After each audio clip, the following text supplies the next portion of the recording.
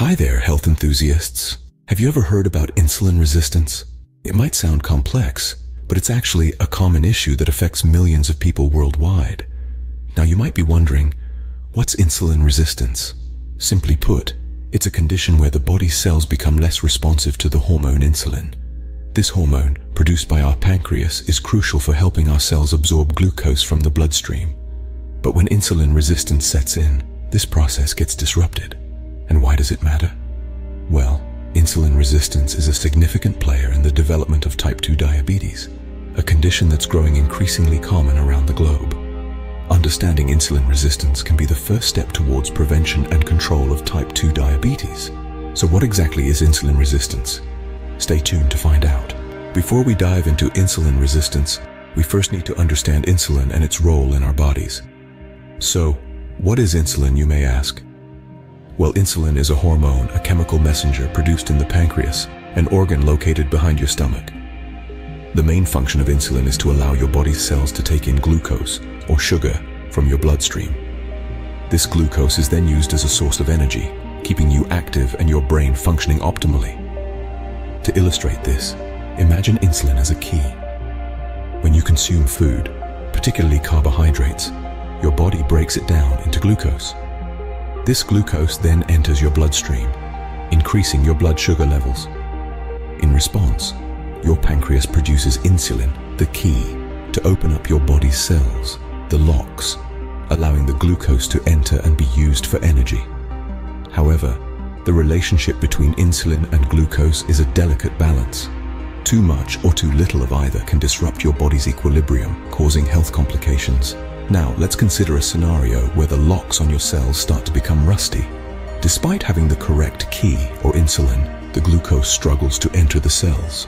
This is the beginning of insulin resistance, a condition where your cells become less responsive to the effects of insulin. In response to this resistance, your pancreas starts working overtime, producing more insulin to try and force the rusty locks open. This can lead to an excess of insulin in your bloodstream, setting the stage for various health concerns, including type 2 diabetes. So, insulin is pretty important. But what happens when the locks become rusty? That's insulin resistance. Understanding this key hormone and its vital role in our body is the first step in grasping the complexities of insulin resistance. Stay tuned as we delve deeper into this topic. In the case of insulin resistance, the cells don't respond well to insulin. But what does that mean? Well, let's delve a little deeper. Picture this. You're trying to unlock a door with a key, but the lock's rusted over time. The key just isn't turning as smoothly as it once did. That's a bit like insulin resistance. Insulin, the key, is trying to unlock the cells to let glucose in. But the locks, the cells, have become rusty. They're not responding to the key as effectively as they used to. This decreased responsiveness to insulin leaves glucose stranded in the bloodstream. The body reacts by producing more insulin, trying to get those rusty locks to turn. Over time, this leads to higher levels of insulin circulating in the blood. The pancreas is like a key maker, constantly working to keep up with the demand for more keys, or insulin. But there's a limit to how hard it can work. Over time, if the demand continues to increase, the pancreas may struggle to keep up. And when the pancreas can't produce enough insulin to compensate for the resistance, blood sugar levels rise, leading to prediabetes and, eventually, type 2 diabetes. What's tricky about insulin resistance is that it often doesn't present any noticeable symptoms in the early stages. It's a bit like a stealthy cat, prowling in the shadows, unnoticed until it pounces. Many people don't know they have insulin resistance until they develop type 2 diabetes or other health conditions related to high blood sugar. So, insulin resistance is a bit like a rusty lock and an overworked key maker. It's a condition where your cells resist the effects of insulin, leading to an overproduction of insulin and potentially to type 2 diabetes. Insulin resistance can be a silent condition. So how can you tell if you're insulin resistant? We'll explore that and more in the next chapter. Stay tuned. There are several risk factors that can make you more likely to develop insulin resistance. Let's delve into them. First off, obesity, particularly excess fat around the abdomen, can increase insulin resistance. This is because fat cells, especially those around the belly, are more resistant to insulin's effects. Next, a sedentary lifestyle is a major culprit. Physical inactivity means your body's cells aren't using up glucose for energy, leaving too much of it in your bloodstream. This can lead to the cells becoming less responsive to insulin. Then we have poor diet, specifically high intake of refined carbs and sugars. These foods cause a rapid increase in blood sugar, prompting your pancreas to produce more insulin. Over time, the cells become desensitized to the constant high insulin levels, leading to insulin resistance. Genetics also plays a role. If you have a family history of diabetes or insulin resistance, you may be genetically predisposed to developing this condition. It's like inheriting a rusty lock from your ancestors that's more likely to get stuck. As we age, our risk of insulin resistance also increases. This is due to age-related changes in muscle mass and fat distribution, as well as other factors that can affect insulin sensitivity.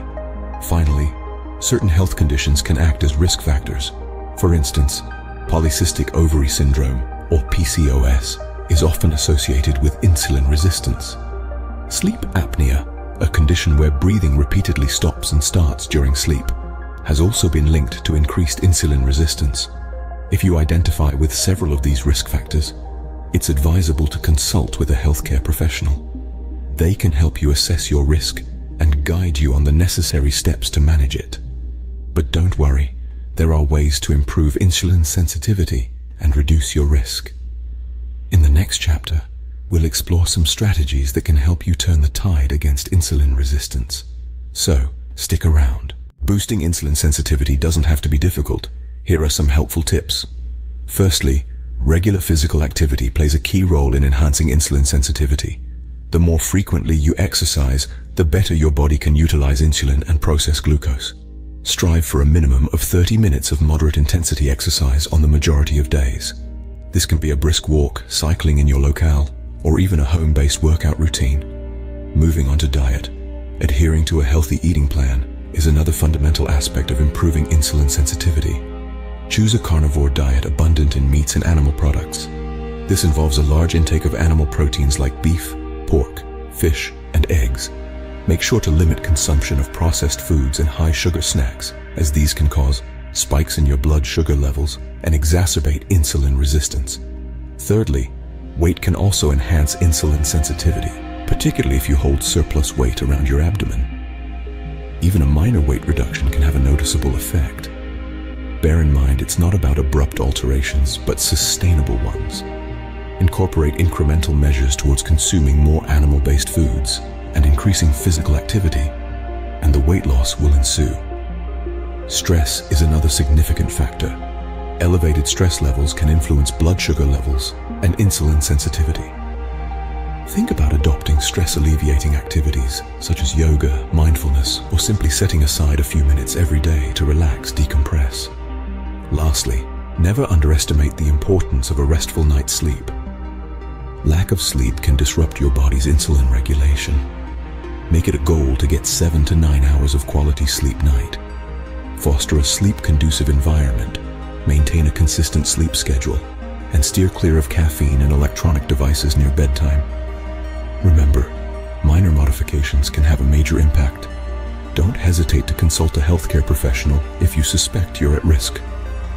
All about adopting sustainable lifestyle modifications that can help augment your insulin sensitivity and overall well-being. Insulin resistance is a significant health issue, but understanding it is the first step to managing it. We've journeyed through the process of how insulin functions like a key, unlocking our cells to allow glucose entry for energy. We've also seen how, in insulin resistance, the locks become rusty, leading to an overproduction of insulin and potentially type 2 diabetes. We've underlined vital risk factors such as obesity, inactive lifestyle, poor diet, genetics, age, and certain health conditions. Taking note of these can help you gauge your risk level. Importantly, we've highlighted how lifestyle changes such as regular exercise, a healthy diet, weight loss, stress management, and adequate sleep can significantly improve insulin sensitivity. Remember, small, sustainable lifestyle adjustments can make a huge difference in your health. Thanks for joining us today. Stay tuned for more health topics in our next video. Until next time, stay healthy, stay safe, and stay informed.